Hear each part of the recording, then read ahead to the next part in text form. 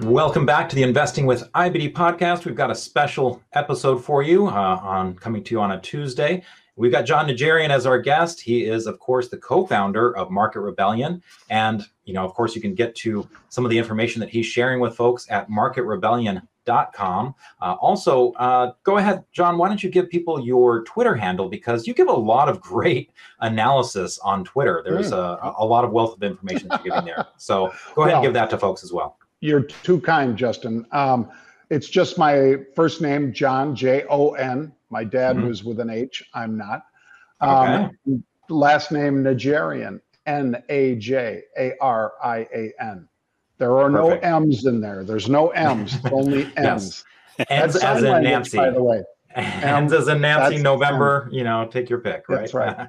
And then, of course, we have Arusha Paris with us as well, O'Neill Global Advisors Portfolio Manager. So the topic we were going to talk about today, and again, this is kind of a newer thing, right? The 0 days till expiration products. So Jon, can you give us a little bit of a primer on what these are and why we need to be aware of them? Sure. Well, you guys know, and Arusha and I have talked a number of times about how fast time decay accelerates. Yeah. Yep. It's like going into a black hole. Would be the best way. You know how once you pass the event horizon, Arusha, it just disappears. Exactly. That's what it's like, folks, because the longer dated options decay like this, it's almost imperceptible. But in the final 2 months, or in particular, the final 30 days, that option starts decaying at a very rapid pace.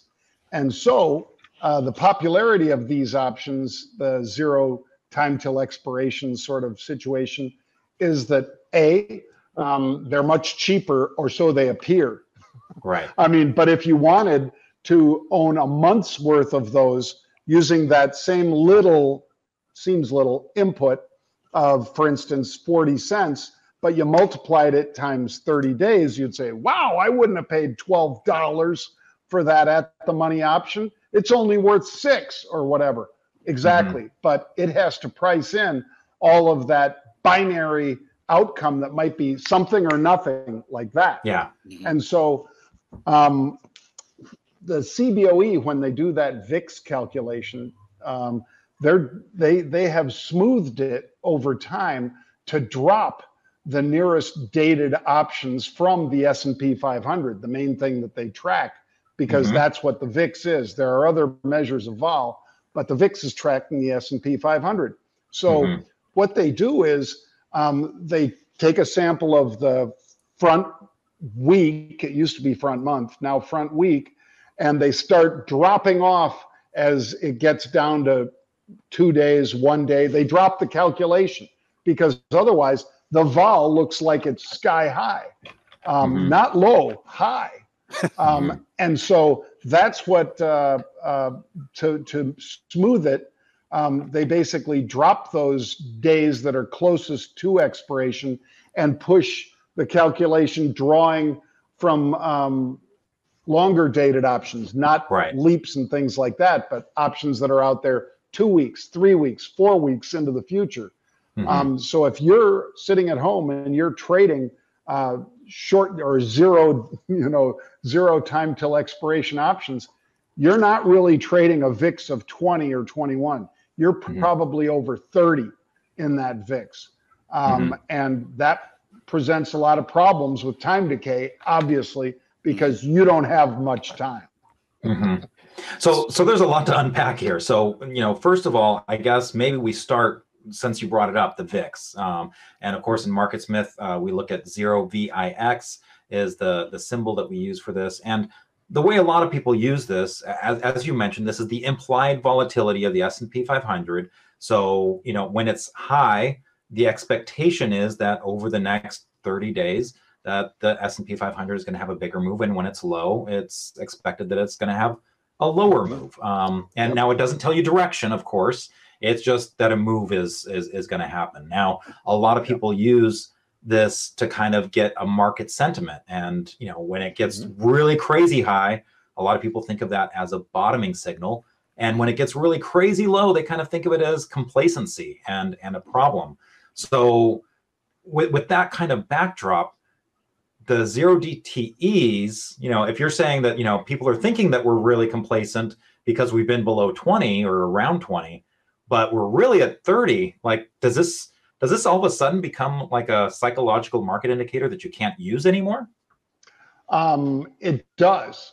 I'll be the first to say it. Well, maybe not the first, but one of the first. Well, the first on this show, Jon. Yeah. Okay. We'll give you credit there. Okay. And really, this is all that matters, right? Well, yeah, because people are trading off of something that's not real. Yeah. If they're looking at that. And I imagine that there are hedge funds, especially Renaissance Capital and a bunch of these really smart techies over at Citadel that have figured this out, that people are being fooled into thinking, and the intent, I'm not saying that it was anyone's intent, not the guys at Duke who basically helped come up, Gary Gastineau and a bunch of these guys that helped create the VIX.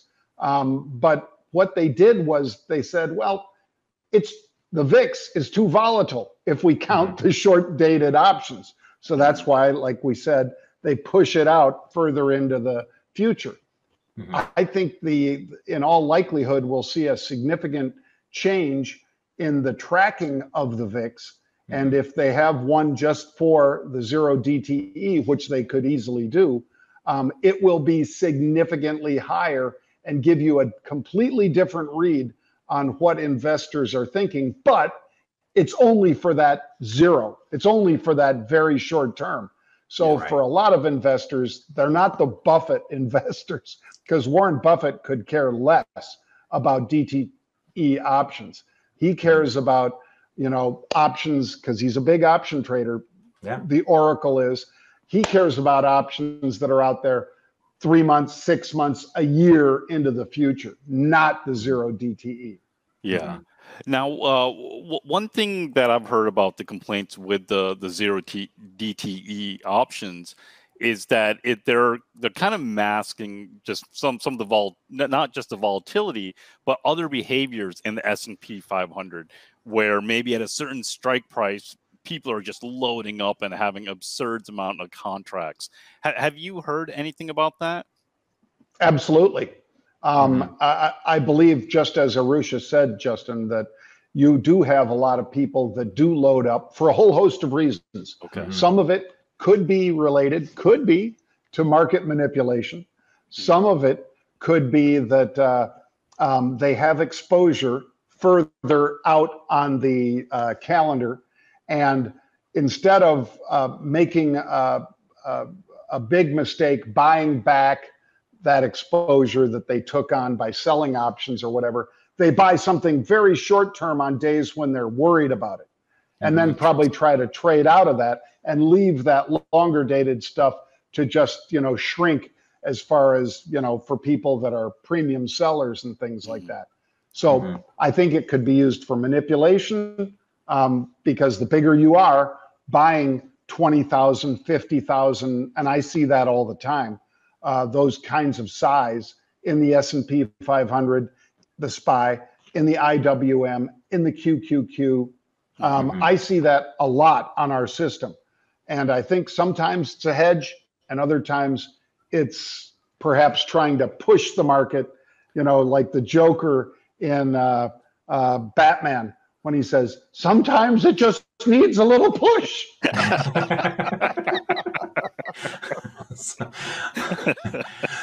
So is this something that people just need to be aware of because it's out there and it's a factor in how the market is playing out, and the VIX and all these things? Or is this something that people should be trading themselves? You mentioned this is a very binary trade. It's either gonna work or it's not, and you don't have time to like adjust your trade or anything like that. So is this something people should be trading themselves, or kind of stay away? Well, and I hope nobody that's watching takes offense to this, but this is really deep end of the pool stuff. Yeah. This is like, you're in advanced trigonometry or whatever, or string theory if you're a physicist, not because it's not understandable, but because if you're not aware of how badly that time decay can work against you, right, you should not be in these options. But we already know weekly options, I believe, are over 54% of the volume that trades right now. Amazing. In the markets. Now that's not 0 DTE, that's 5 days, 5 DTE, or tomorrow morning it would be 4 DTE and so forth. So and everyone was thinking that was crazy, right? When those were coming out. It was like, that was way too short term. Right. I remember, because I'm so old, Arusha, I remember I started trading in 1981. And back then options were new. We only had quarterly expirations. Wow. And only about 20 or 30% of stocks had puts. They didn't all have puts even. Now, of course, we have puts and calls, same strike, of course. For nearly every stock, an awful lot of them have weekly expirations. And as you move into that territory, you've changed the game. And it made things more affordable for speculators. And it also made things more difficult for all but some of the smartest people out there that are, in most cases, I would think, feasting on the people that are, because every time there's something new, there's somebody who doesn't understand it. And those are the people that get carved up, just like they say at the poker table. If you don't know who the chump is, it's you. Right. And I mean, to your point, I mean, if you just look at a graphic showing the volume, from when you started in 81 to the volume in options trading now, I mean, it looks like an exponential curve. It's just massive, the amount of volume that has changed there. Right. So when I started, it was 300,000 or 400,000 contracts a day between the 4 options exchanges: Pacific, Philly, Chicago, Amex. 400,000 total contracts. Now, this year, 2023, we've seen 72 million, I believe, was the record. And that was set this year. We're averaging 47 million a day. So to Justin's point, plot that out, folks. 1981, 400,000. Today, 70 million is the high and 47 million is the average. That's crazy volume. And what you were saying before is, sometimes you have these calculations, like the VIX index, which again, for the time, it had everything it needed. And I mean, even that calculation changed. There was, for a while, the old VIX calculation was, what was on the S&P 100? It was on the OEX. Yes, and the so S&P then 100. They switched it to the S&P 500. So, they adapted it. And, now you've got something, a new product. And as you said, sometimes there's these unintended consequences from these products. So John, to kind of just wrap this up, what's, 0 DTE? I mean, that's one of the latest products. What do you think is coming up in the future, and what can we expect from that? Well, I'd say the first thing will probably be 0 DTE options for equities, for Apple, for Tesla, for Microsoft, for Google. And what will that mean? Quote traffic like you have never seen. Because each time they do this, when you go from weeklies or when you go from monthlies to weeklies, now you've created a lot more stress. You've created a lot more data to get through a pipe that, unless you made the pipe a lot bigger, you can only get so much data through that pipe. So it starts backing up, and all of a sudden the data's back here. You think you're seeing live quotes and you're really not. And so does that, where does that leave people in terms of, for those that are kind of behind, how much of an edge do they lose, and how much of an edge do those high frequency traders get? The high frequency traders definitely get an edge, but Joe and Jane aren't really hurt that much because they're not trading millisecond by millisecond. Right. Arusha's sending in an order from the portfolio that he manages, and he's not going to flip out of that in 2 milliseconds. Yeah. He's going to be in it for 2 days or 2 weeks or 2 months. So you are being taken advantage of, but it's not a time frame that any of the normal trading community can take advantage of. Yeah, it's those picking up the pennies, right? Yeah, you know, I almost almost a bulldozer. Exactly. Yeah, I almost said, like, even when high frequency trading was what came out and was pretty new, it almost made like the weekly charts and monthly charts that much more important, because it became much harder to compete and do well in the shorter time frames. But as you go longer out, and John, as you were talking about with Warren Buffett, it's not going to really make that much of a difference there if you're looking for kind of that true institutional accumulation and going for those quality type of companies. Yep, I agree. Well said. Very good. Well, hey, thanks for this introduction, and also just kind of the impact, the unintended consequences, all of those things that these zero DTEs are having on the marketplace. So thanks for these this quick lesson.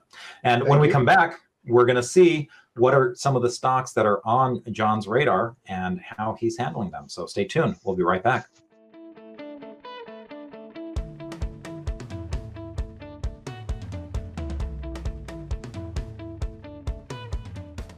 Hey everyone, thanks so much for watching Investors Business Daily on YouTube. If you want to watch more videos, make sure you hit that subscribe button so you don't miss a thing.